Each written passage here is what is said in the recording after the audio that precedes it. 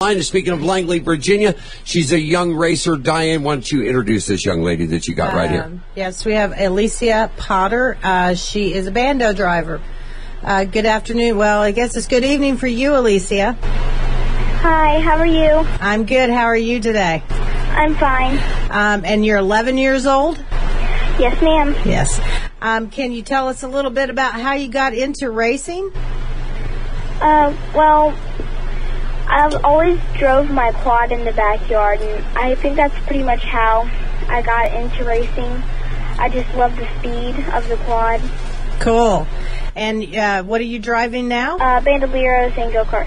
Bandoleros and go-karts. Well, there you go. No, wait. And Elysia, you also do something else that I noticed that looking at your promo and stuff, you're a singer too, aren't you? Yes, sir. And you also sing the national anthem at Langley Speedway too? Yes. Wow. And are you going to be out there? Are you know the show is coming live, so you're going to be there coming in May. You'll be out there running with us, won't you? Yes, sir. Oh, we're looking forward to meet you. Are you going to be singing the national anthem? They won't allow me when I race. Oh, I get it. So if you're racing, and if you're not racing, then you get to sing the national anthem, right? Yes. And what else do you like to do? I saw something about, did you like to design and sew and make clothes too, huh? Yes, sir. Wow. So how's your season going? It's doing fine. I had some carburetor problems with my banjo, but I think it's all right now. Cool. And you know, in studio here is we've got track champion from the Pro Stock division, and she's moved up into the super late models. You want to say hi to Kaylee Barker? Hi. Hi. It's girl power right here. Yes. I might as well just shut up, you know. Elysia, do you have any questions for Kaylee? Yes. How fast do you go in the super late model? At our track, it's probably around 115, 120 at the end of the straightaway. Wow.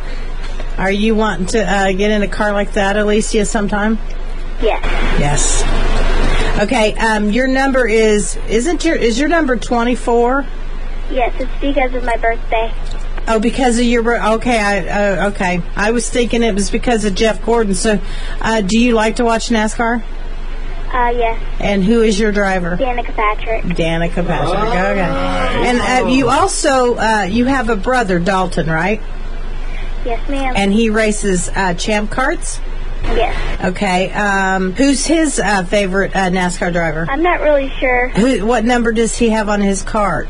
13. 13, okay. I got to ask you something, Elysia. Have you had redneck fries yet? Yes. Are they really good? Yes, sir. Oh, my goodness. Yeah, and I think the reason she's had redneck fries is because doesn't a family member of yours make those at the Langley Speedway? Yes, ma'am. Uncle Skippy. Uncle Skippy, oh, yes. My goodness gracious. Well, tell Uncle Skippy... tell Uncle Skippy that we're ready for a big plateful of redneck fries when we get there. Now, Elysia, tell me what is in redneck fries? Fries, of course, and I believe that it's barbecue and cheese.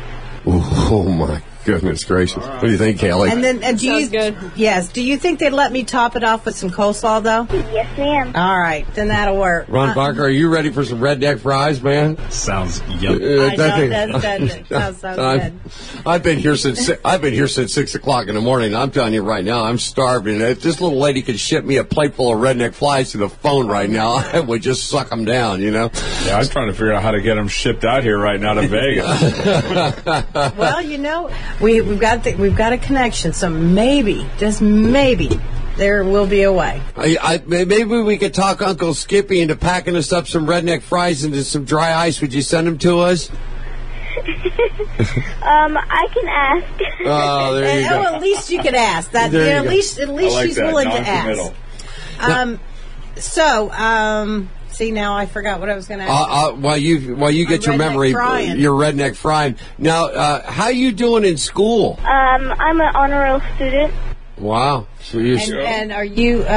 You're a good student too, aren't you, Kaylee? Yes. See, have you noticed that a lot of these young drivers that are really, I mean, you know, their hearts into this racing, they're also really good students in school. Well, let me ask you, and Ron Barker. Now, if grades are a big thing in education, of course, that's primary number one, right? Well, Kaylee's first rule since the day she got her first car was she had to have straight A's or she does not race. How about you, Elysia? Did your mom and dad make you keep your grades up to keep racing? Yes, sir. There you go. See, you know what?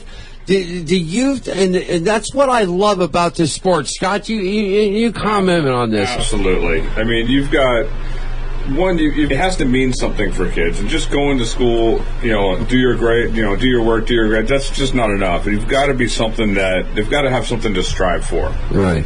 And racing is a really good avenue for that. And I like stick and ball sports too. I mean, Elysia, do you like anything else besides racing? Do you like football or basketball? I like basketball. Do you? All right. Kaylee, how about you? Baseball, football. Baseball, football. There you go. All right. And so, but in stick and ball sports, you find commitment, but I have not found commitment the way you find commitment in and I'm not knocking it. I mean, I love football. I love NFL, and I love college basketball. I'm not too big on NBA.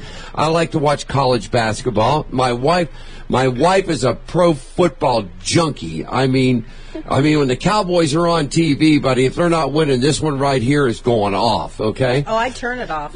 But I mean, I don't find commitment the way in other sports the way I find it in motorsports racing. You don't. And in motorsports, it takes a high level. If you want to be good in motorsports, it takes absolute commitment. It takes focus. It takes all these things that lend themselves to having good grades, and it also, again, it gives you that motivation. Now, Elysia, do you play any other sports at all, or are you strictly a race car driver? I'm pretty much a race car driver. I normally go outside and play basketball at school. Right. So, where would you like to see yourself in the future with racing? I would love to go to NASCAR. It's always been a dream of mine to be the first girl to win the Daytona 500. Wow. That's a good goal. Well, that is a good goal. I mean, and of course you're go ahead, Ron. Reaching high. There she is. The only way to go. Yeah, that's it. And I mean, and Kaylee, are you in the same? Are you in the same thing? Or is NASCAR? You're already in a sanction of NASCAR already. But is your next step? Is the Sprint Cup? Is that where you want to see yourself at? No, I want to race in the trucks on Thor Sport Racing with Matt Crafton. Wow, that's cool. So you want to go to Camping World Truck Series, yes. Right? Yes. Okay. That's cool. All right, there you go. Go ahead. I was just going to ask her to shout out if she had any shout outs or shout outs to sponsors. Elysia, do you want to say hi to anybody out there? And do you have sponsors on your car? And if so, tell us who your sponsors are. Rally's Big Belly Barbecue, of course, home of the Redneck Fries at Langley Speedway, Amsoil, Aaron Goodman Photography, G&G Cycle Works, Greg Merritt for painting my car and bando, my mom and dad, Mimo and Papa, my Mimo Chick Chick, and a great and special shout out to my crew chief, Joseph Barron. Wow. That's cool. And how old are you, young lady? 11.